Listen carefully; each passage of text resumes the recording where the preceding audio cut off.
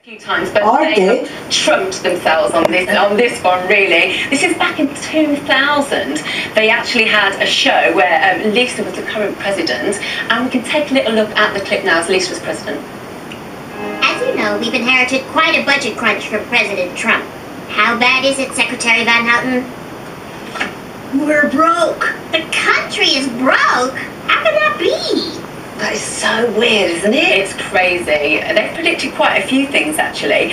They've predicted smartwatches, they've predicted the horse meat scandal, and another one here in London as well. Yes, yeah, it's all come true. At Lisa's wedding in an episode in 1995, there was a London skyline with the Shard in the skyline, and the Shard had not even been built. What?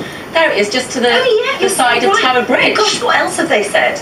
Yeah. What was interesting with the Trump thing was that yesterday, and I'm assuming that, I mean, this was going around online, so I'm assuming that it was correct, because obviously they're incredibly good, was that not only did they predict Trump, but they also predicted the states that would go Trump. So the blue and red colours on the map were exactly the same as the night. That is crazy. Weird. Someone on that team is telepathic and can predict the future. That is too weird. But only a month ago, actually, the show creator Matt Graham said that back in 2000, Trump was, of course, the most ridiculous place card holder that they could put in the show. So that's why he was put there. It was like, this is never going to happen. No, you never know. Yeah.